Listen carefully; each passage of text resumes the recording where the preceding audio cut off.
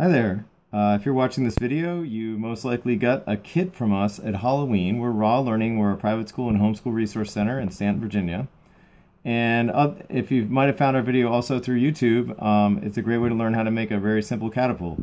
So in the kits we had for Halloween, we had all the parts inside a plastic bag. So we're not going to need that. I'm going to put that to the side for the project today. We also included a really fun magnet from our school that you can put on your fridge, but we're going to put that aside right now. The key components for making the catapult are 5 popsicle sticks, 1 spoon, and 6 rubber bands and some ammo. We've included an extra rubber band in the kit just in case one broke, so I'm going to put that aside since it's not really needed for the project unless we have a problem. The other thing you want to get to make this kit maybe is a pencil or a pen, and to go ahead and put your name here where it says built by on the catapult so that you can maybe keep it straight between you and your brothers and sisters in the house, and you know whose catapult is whose. Okay, so the first step is to get the spoon and one of the popsicle sticks, and you're going to put the popsicle stick underneath the spoon like this. So it should look like that. Then you are going to take one of the rubber bands, and you're going to pull it out with 2 fingers here, and I like to hold it with my thumb here. And then as I'm wrapping it around, I turn a little bit like this and wrap one of the edges around once and twice. Okay? If you've never seen this before, you might want to ask someone in your house with long hair. They very often this is the way you put the rubber bands in your hair as well, and they might be able to show you this trick. So again, just turn it, and then you're going to wrap it around, and then I'm going to turn it, and then I'm going to wrap it around. All right, so we've got 2 rubber bands now on the end of our catapult here. And then the next step is we're going to put that down for a second and gather up 3 of the additional popsicle sticks and stack them on top of each other like this.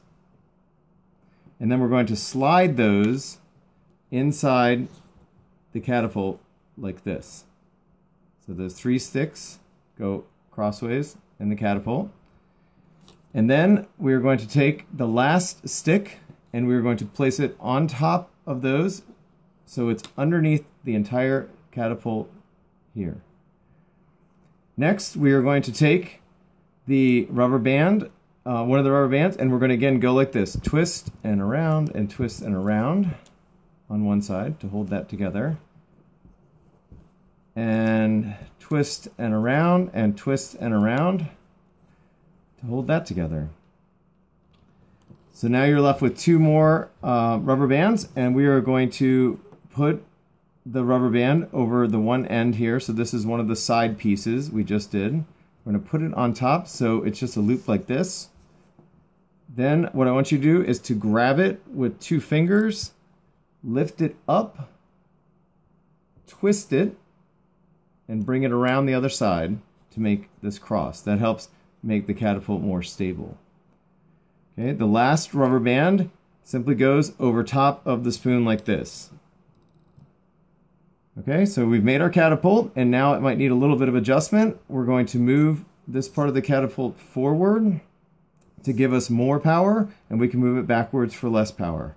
Also, the purpose of this rubber band at the top is help direct the energy either horizontally or more in the forward direction, or if we put it behind the rubber band, it will go more vertically or in the upward direction.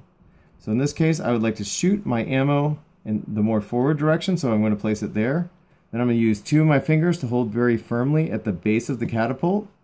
I'm going to push down on the edge of the spoon with my finger, and I'm going to pull straight back. You don't want to try to lift up, you'll lose all your power. You want to press straight down and pull your finger straight back. And that's how you launch the catapult. Thanks for building with us today. Again, we're Raw Learning. We're located in Stanton, Virginia. We're a private school and homeschool resource center. You can visit our website at www.rawlearning.org. And we hope you enjoyed building with us today. Thank you.